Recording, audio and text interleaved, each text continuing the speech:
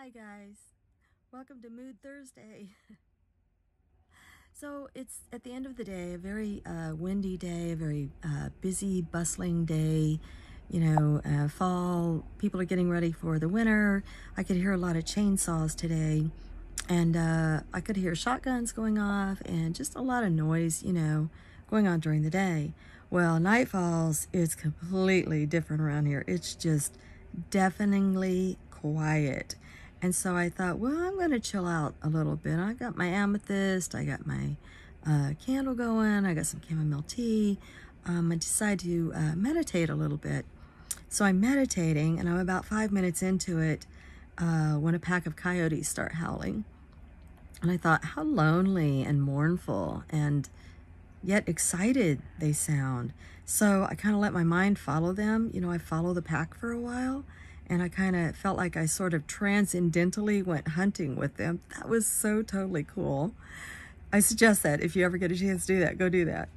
So anyway, so they finally did whatever. They kind of left. They were quiet. And then about 5 minutes after that, Brother Owl starts hooting. And that's when it really got interesting.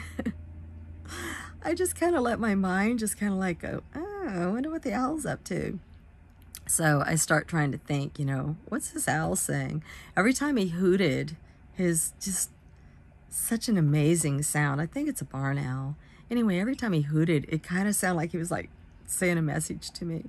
And it was so very, very cool. It was like, don't be afraid to be a voice in the night. It was so amazing.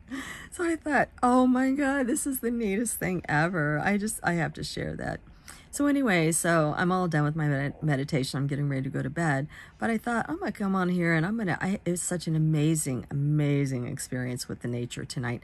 I mean, it's so cool living out here because it's just me, the woods, the wildlife, the night, the stars, and all the sounds of the night. And there's nothing between me and the nature except the walls of the Bohemian Rhapsody. That's it.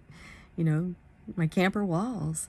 So it's like I live in the woods, and I get to hear all these amazing sounds at night.